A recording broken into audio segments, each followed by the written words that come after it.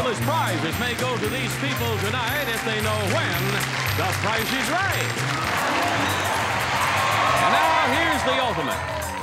A three-wheeled car with a high-impact plastic-resistant rosin body, top speed of 85 miles per hour. For comfort and economy, it's the Dale by 20th Century Motor Car Corporation. The Lady and the Dale is a 4-part doc series, and it's about Elizabeth Carmichael. She tried to market this three-wheel car called the Dale. It was this fuel-efficient car during the gas crisis in the 70s.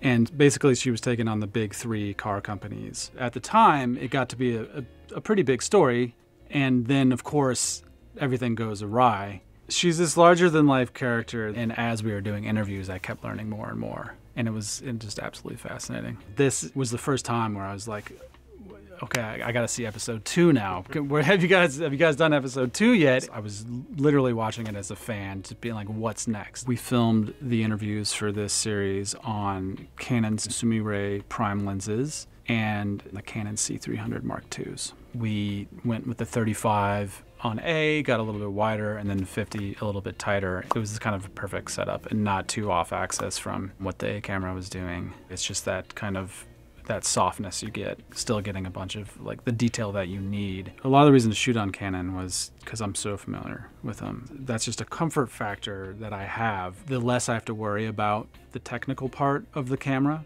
and having that comfort factor where I know what I'm gonna get is gonna be great, then I can do everything else I need to do.